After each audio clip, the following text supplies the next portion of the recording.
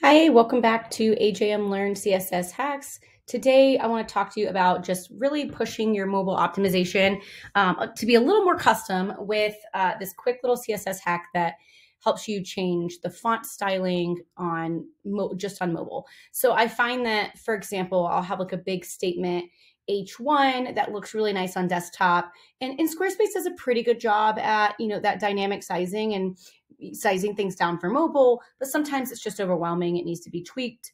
Another thing is sometimes I do pretty big, like larger line height for my body copy on desktop, but it causes a lot of scrolling on mobile. So those are just a couple examples.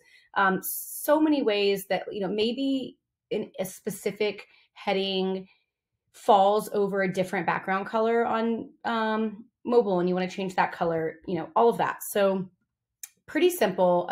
Two kind of options here. Do note that in the post, I've only shown this with an H1, but you simply just change this part of the code to either H1, 2, 3, 4, or a P, depending on which type of text you're trying to target.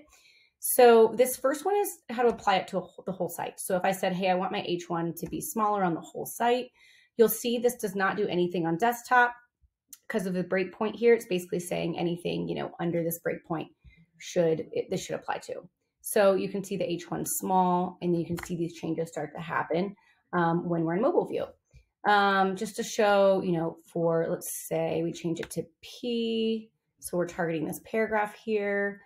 We could, change the size. We could change the line height to be, there's so many different ways to do it, but play around with it there. So you can throw in, I've only shown the size here, but you can throw in whatever code makes sense, whatever you need here. You could do any sort of different text styling inside the brackets. So that's if you want to apply it to the whole site. The next option is if you want to apply it to just a single block. So again, back to that example of, sometimes you might have a certain heading maybe that falls on a different part of the screen on mobile, and it's not as legible. So for example, I'm going to do the heading 2 here. So you can see nothing has changed. It's because we need to drop this block ID in. Again, I always suggest this Squarespace ID Finder plugin. I'm going to grab the block.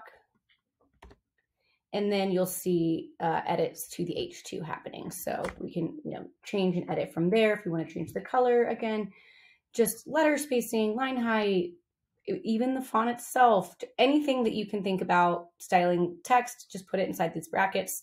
All that CSS can go in here. But that's it. And you can customize your mobile into the site a little bit further.